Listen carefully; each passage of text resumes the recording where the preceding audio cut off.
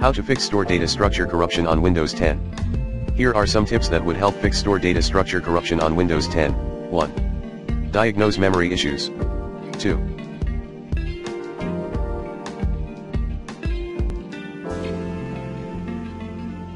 Run sfc and dism scan as admin.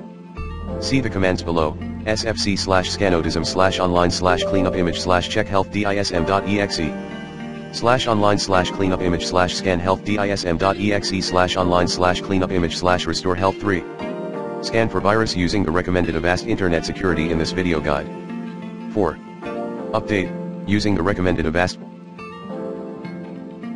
driver updater in this video guide. Reinstall and roll back device drivers. 5. Run BOSD troubleshooter. 6.